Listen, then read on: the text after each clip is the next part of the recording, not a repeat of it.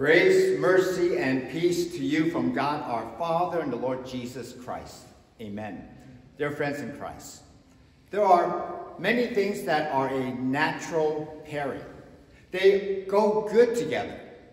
Things like ham and cheese, bacon and eggs.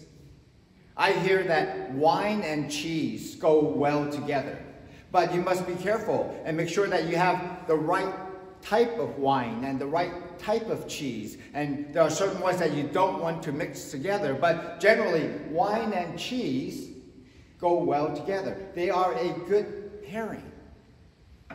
Just like ketchup and mustard, hot dogs and hamburgers. There are many things that pair well together. I like wasabi with soy sauce, sushi with sashimi, hagao and siu mai, kimchi with japchae. One thing I don't like to pair together with food is sauerkraut and brats. I might be Lutheran, but I am not German. There are lots of things that we find in our world that God has designed to be in pairs. We have 2 eyes, 2 ears, 2 hands, 2 feet. We have only 1 nose, but we have 2 nostrils. We have only 1 mouth, but we have an upper and a lower bite.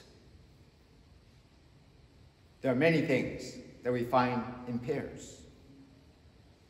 Even with people, we find pairs that go well together.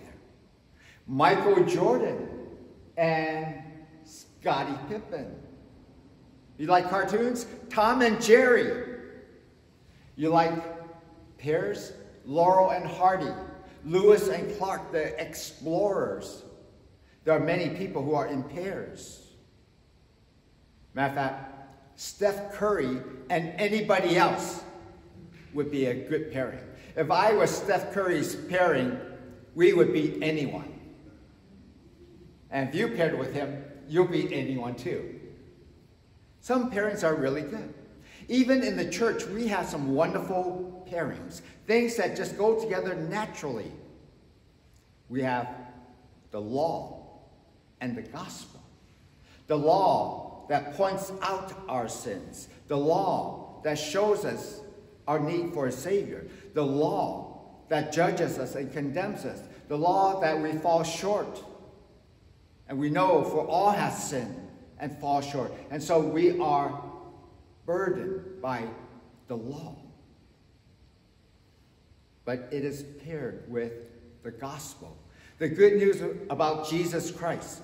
The good news that God loves you unconditionally. That God accepts you as his child. He accepts you just as you are. There's nothing you can do to cause God to love you any more or any less. The gospel of grace, forgiveness, of life. They pair together, law and gospel. If you did not have the law and only the gospel, it would be less effective, less powerful. It would only simply be the exercise of what some describe as cheap grace, or some form of universalism. And the law without the gospel would only condemn us, and we would grow in fear, and we would have no hope. But together, the law and the gospel makes it meaningful for our faith. The foundation of the teaching of the scriptures. Another thing that pairs well in the church, confession and absolution. When we come before the Lord and confess that we have sinned, God is faithful and just, and he will cleanse you from all unrighteousness. He will grant that to you every time, for everything. Confession and absolution. As far as your sins are from the east and the west, so far as God removed your sin from you. Then we have the pairing of word and sacrament, the wonderful blessing of God's means of grace, the manner in which we can learn and experience and trust that God loves you unconditionally. Word and sacrament, through his word and through the sacraments. And we have the wonderful pairing in the sacrament of bread and wine. Jesus' body and blood shed for you for the forgiveness of sin. We have the blessing of the sacrament of holy baptism, the pairing of the water with the word, the promise of God, that your sins may be washed away, that you might experience new birth and rebirth, that you can become born again by water and the Spirit. That is the power of God, to pair these kinds of things together. Even something like the 10 Commandments, pairing together the first table of the law and the second table of the law. The first table being love the Lord your God with all your heart, soul, mind, and strength. And the second table, to love your neighbor as yourself, to love one another. That's a wonderful pairing.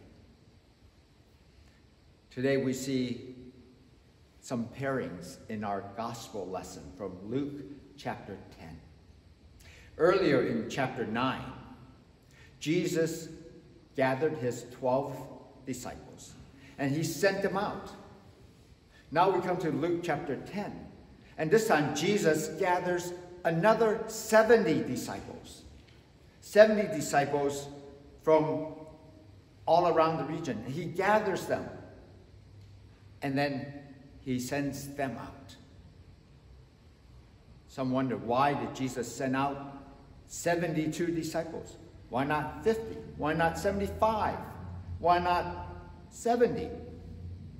Some Lutheran scholars say that 72 symbolize the number of known countries that was surrounding Israel during the days of Jesus.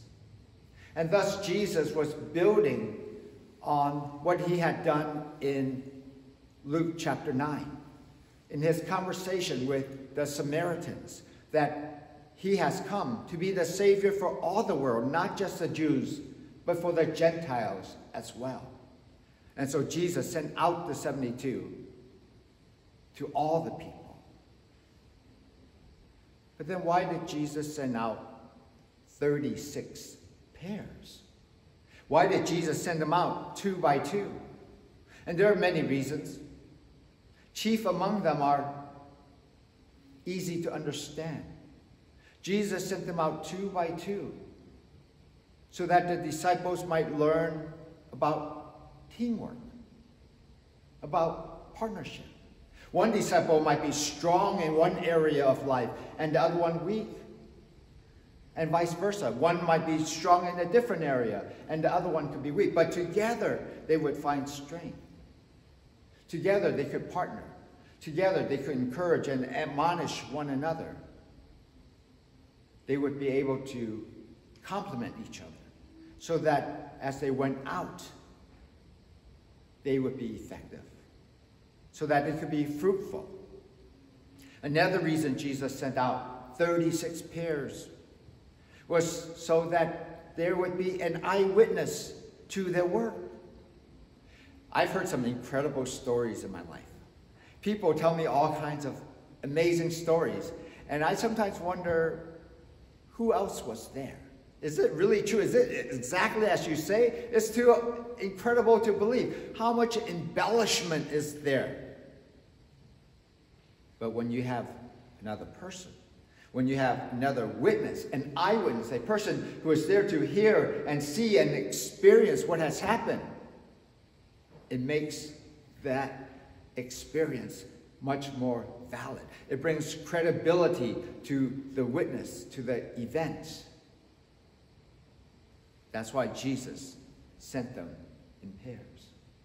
Another reason Jesus sent the disciples out in 36 pairs was because that would be a way in which they could find support for one another. The book of Ecclesiastes says that 2 are better than 1. And you've heard about Ecclesiastes and what it says about the triple braided cord, where two people are together, and yet they are strengthened by that third cord that binds them together. And so as the disciples went out in pairs, they went with the Spirit of Christ, who binds them together to give them strength in what they do. And then a fourth reason, Jesus sent the disciples out in pairs, was that they could reap the rewards, to experience the blessings. Think back to Exodus chapter 17. The people of Israel have escaped out of Egypt. They've been delivered across the Red Sea. They are now headed towards the promised land. They are wandering in the desert, and they come upon Amalek. And there they have a battle, and Joshua goes out with the Israelites, and they are fighting against them. And the Lord God commands Moses to go up on a hilltop, to watch over the battle, and to raise his hands. And as Moses has his hands raised, the Israelites would be winning the battle. But when his arms became weary and he lowered them, they would start losing the battle. And so Aaron, his brother, and Hur, they stood on either side of Moses, and they lifted up his arms. He kept his arms up. Even when Moses sat down, they kept his arms up. They made sure that they would win the battle. And by sundown, Joshua and the Israelites had defeated Amalek. That was the reward. The pairing of Aaron and Hur lifting up the arms of Moses. And so those are some pairings that I see in Luke chapter 10. And that's only verse 1. Another pairing I see in this gospel lesson is what Jesus then tells the 72, the 36 pairs, what they are to do. Jesus says, the harvest is plentiful, and the laborers are few. The harvest and the laborers. That is a natural pairing. We often think about the harvest, and we think the harvest is something seasonal, something that happens at different times of the year. Or we think the harvest is an annual kind of event. It happens when everything has bloomed and blossomed and grown. But I was reading and studying this passage, and it says the harvest is plentiful. That harvest is one event. That harvest has already come about. That harvest time is now. The harvest is ready. It's not some future harvest or many harvests. It's not based on time or season, but Jesus has already done it. Jesus has come into our world, born of a virgin. Jesus has come and lived a sinless life. He has come and fulfilled all of the scriptures. He has come and lived a sinless life, a perfect life, taking our sins upon himself. He has died on the cross. He has risen from the dead. He has ascended to heaven. The harvest is ready. Jesus has done it all. And Jesus is saying to his disciples, the harvest is ready. The laborers are few. Not that there are too few Christians. There are plenty of Christians, hundreds and thousands and millions and billions of Christians around the world. But the laborers are few. Many decline to engage in the harvest, in the bringing of the gospel and reaping and sharing and witnessing our Christian faith. And there are many reasons why. Some give an excuse. Remember last Sunday's gospel reading? the cost to follow Jesus. One excuse was, let me first go back and bury my father. Even though maybe that father wasn't even dead yet. They were delaying. They didn't want to follow Jesus. They didn't want to pay the cost. They wanted to just wait and wait until sometime in the future. Procrastination. Another excuse was, let me go and say farewell to my family. That farewell also meant taking care of them, watching all the children grow up, and then maybe I'll follow Jesus, or maybe I'll engage in the harvest.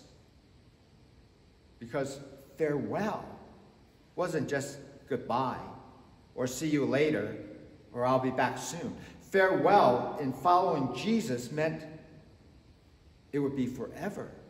There is no turning back. You may never come home again. That is the cost of following Jesus. That is the challenge we face. And that is why sometimes it seems like we just do not have enough laborers. Or Jesus goes on to say, the laborer is worthy of his wages. And so we think, I don't need to do it. We've hired someone. We've called someone. We've paid for the services. Let the professionals go out and reap the harvest. Let the professional people do the work. Then there's an excuse of, I'm just untrained. Or I am under-discipled. I don't know how to share my faith. I don't know how to bring about a harvest. I'm not sure how to invite someone to church. I'm not sure how to have a spiritual conversation. And so there is that excuse. All the while, declining to learn or to be trained or to be discipled. And then probably the greatest reason why there are few laborers is because it is a hard and difficult thing to do. Look at what Jesus says. I'm sending you out. No money bag, no belt, no backpack. Don't bring a change of clothes. You bring nothing along with you on that journey. That's a hard thing to do. And a matter of fact, when you go to a home, they might not even accept you. They might reject you. You have to go find a person of peace. And there you can stay. But if they reject you, shake off the dust from your sandals and find another place. It's reminding us how difficult the harvest field can be. It is Jesus who then reminds us of another pairing. The lamb and the wolves. Yes, you are like lambs being sent to wolves. There are going to be people who reject that gospel message. Just as people rejected Jesus, so they will reject you. Just as people hated Jesus, they will hate you for following Jesus. That is the pairing of the lambs and the wolves.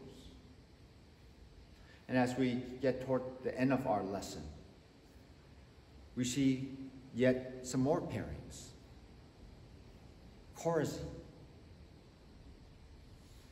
Bethsaida, Tyre and Sidon. Jesus pronounces woe to them. These were cities paired together, but known really to reject Jesus. To turn a deaf ear, even though Jesus had been to those places and performed miracles and preached the good news, they rejected to Jesus. And Jesus is lamenting. He says, woe to you. Not because he's going to destroy them like Sodom, but he was going to lament for them, sadden for them, because of what they are lacking and missing out. So it brings to mind these pairings of these cities, brings to mind cities and communities and countries.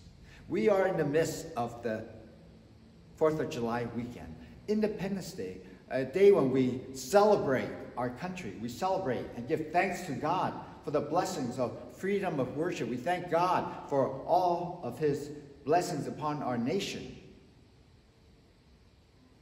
And yet we want to take time to also lament, recognizing that we are not yet a perfect nation, and will never be, that we are a nation still under God's judgment and God's grace, that we can do better as a nation, that there are times when we have forgotten those who are most vulnerable, those who are victims, those who have suffered injustices. We want to remember those things that we can improve on. We want to become a better nation. And so, woe to us. And yet we can celebrate the blessing that God has placed upon us. Those are some of the pairings that I found as I studied Luke chapter 10. And then, when the disciples came back from their journey, they were filled with joy. How wonderful. They were sharing about the power to cast out demons. Jesus had given them that authority. They were able to do miracles and healings and all kinds of wonderful things. And they were filled with great joy. And they returned and told Jesus about it. And Jesus says, of course, I saw Satan fall like lightning. He has already been defeated. You have nothing to fear when it comes to the devil, the demons, to sin, to death. For I will overcome those. That is what brings joy. That is why we can respond in faith. The greatest joy you can have, the greatest joy I experience, is when I share about Jesus with others. And they believe. And they accept Jesus. They receive Jesus into their lives. They follow Jesus. They acknowledge their sin and they trust in him. They pray to the Lord and they become baptized and become discipled and they become growing, mature Christians. That is the greatest joy that we can have. That is the great joy that we can all share together. That is the great joy that we can celebrate through this gospel lesson. The pairing of 36, the pairing of 72, the sending out into the harvest field, returning with joy, knowing that God is alive and he is at work. Let us then begin our pairing together. In the name of Jesus, by his power, for his glory. Amen.